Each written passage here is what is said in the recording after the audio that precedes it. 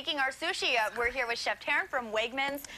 You're going to tell us kind of how a trick to cutting an avocado. Yeah, absolutely. I'll start with the whole one. Okay. All we do is just cut the top right off. Okay. Be really careful. You're going to come around, just take your knife down until you feel the pit, and just run it right along your blade. Okay. So you're going to do it right in the middle. Then you're going to do it again, so we get 4 sections, and do the same thing. Okay. A lot of people think avocados are really difficult to deal with. All you do then is twist it. Okay. Right around the pit. That's very simple. And you have 4 different sections. Nice. So you just take this one, peel the skin off.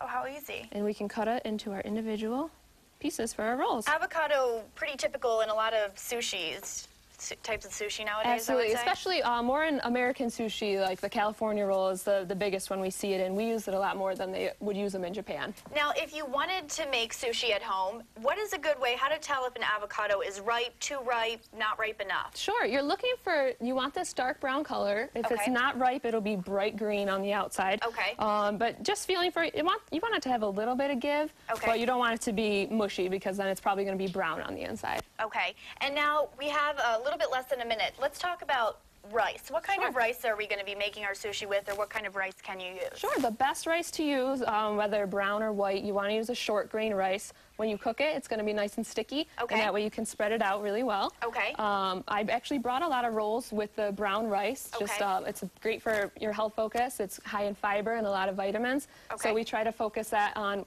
that at Wegmans, and we can make any roll at Wegmans with brown rice if you ask for it. So yeah, I think going there, seeing the rolls, a lot of times you have the brown rice option or the white rice option. Absolutely. We try to have a lot out there, but just for space, we can't do it with every single roll, so by all means, feel free to ask us to make it with it. Okay, that sounds great. Well, coming up in the next segment, we're actually going to start assembling our sushi, show you how to, you're going to show me how to actually roll some sushi. Absolutely. It's a lot easier than you think. Once you get the technique down, you can do anything. Okay, that sounds good. Thank you so much, Chef Taryn. We're going to send things back to the couch now.